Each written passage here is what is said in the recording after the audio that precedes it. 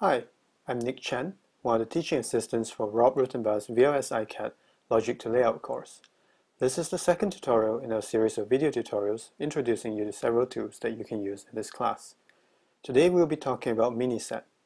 MiniSat, according to its website, is a minimalistic open-source SAT solver developed to help researchers and developers alike to get started on SAT. MiniSat is a rather successful SAT solver. It has already won several competitions. It's also very fast, as you will experience when you try out the tool for yourself. As usual, this video tutorial has an accompanying document that will be made available on the class website.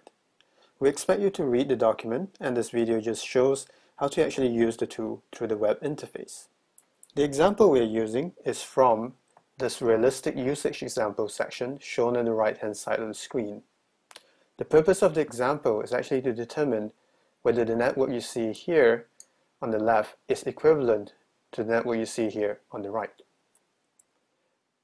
On the following page of the tutorial, we have already expressed the network as a SAT equation, and here's how you actually express it in the Dimax format input file.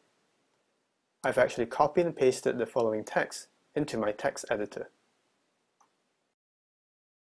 Here's the text that I've just copied and pasted from the document. I'm not going to go through the file format here because it's actually described in great detail in the document itself. What I do want to point out is something that may be a bit unexpected. You must terminate each of your lines with the symbol character 0. This is something that's a bit more unusual, so I do want to take the time to point it out. I'm going to save the file and then we can upload it to the class website. Here's our Coursera website. If you scroll down and navigate to the Programming Assignments tab, click on it. You'll see that this is week 1, so we have the Computational Boolean Algebra Programming Assignment out. I'm just going to minimize that. And if you scroll down here, you see the Tools section. KBDD was introduced in the previous tutorial. What we're interested in is actually MiniSat. So scroll down all the way till you see MiniSat. Click on the Submit button. Choose the text that you just saved as part of output submission. It's in desktop.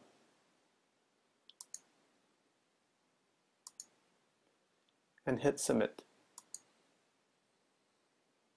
You see that it says their submission has been accepted and will be graded shortly. Go back to the previous page in Programming Assignments. Scroll to Tools and view the feedback. Here's the feedback for my previous run. There are 3 main sections. The first is the results. In this case, if you have something that can be satisfied, you'll print out SAT and give you the satisfying equations. Here in the MiniSat standard output section, you get to see some statistics. This tells you something like the number of variables, the number of clauses that you have, and any time that it takes. There are more details in the document accompanying this video tutorial on what each actually means. If you still have any questions about this, feel free to actually post something on our discussion forums and one of the staff members will get back to you.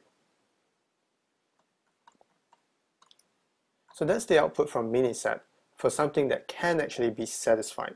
I'm going to give you an example for something that cannot be satisfied. Here's my text editor again, and now I have an equation that cannot be satisfied.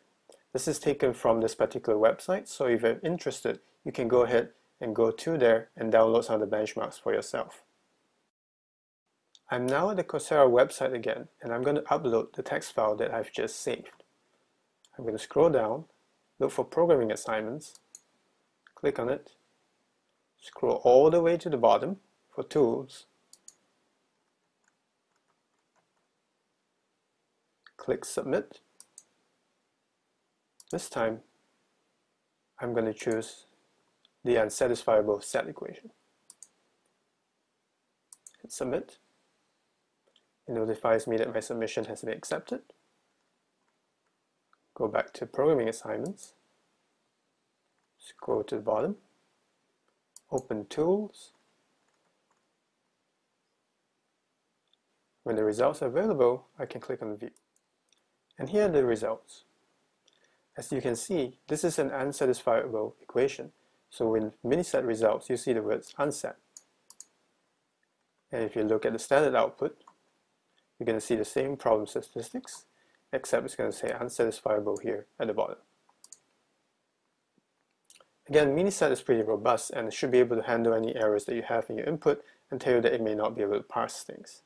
In the event that you do encounter something which you cannot diagnose, please let us know what MiniSat reports in its standard error and we can take a look for you. I'd also like to point out that MiniSat, unlike many of the other tools that we'll be using for this course, is actually quite easily installable on your own machines. If you want, you can go to the MiniSat website and just try to install a version on your own machine. That may make it easier for you to experiment. And there you have it, a very short introduction to using MiniSat through the course website. Again, if you have any questions, feel free to ask on the discussion forums. Thank you.